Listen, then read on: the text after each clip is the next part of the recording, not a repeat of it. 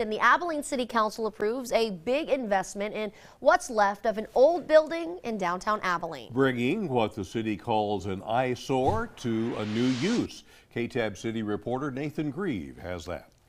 $80,000 from the city is likely to go a long way in transforming the skeleton of the Matera Paper Company into the new home of Sock Gallagher Brewing Company. We feel pretty dang lucky. It's a great location. The visibility is going to be awesome.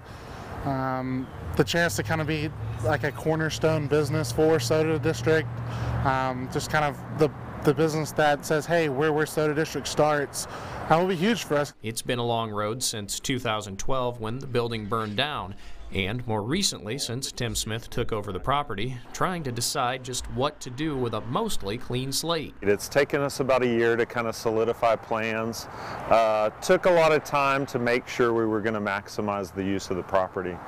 Kind of our intent is to make this the cornerstone of the Soda District. This new build, the first in the area in decades, is an anchor to the growing Soda District. I felt like, wow, we have the ability to take all these small projects and really make a difference and create a district, so that's what we're doing. And what better to mark the move than a new brew? We've toyed around some ideas of maybe making something special that we only sell in the tap room. In Abilene, with coverage you can count on, Nathan Grieve, KTAB News.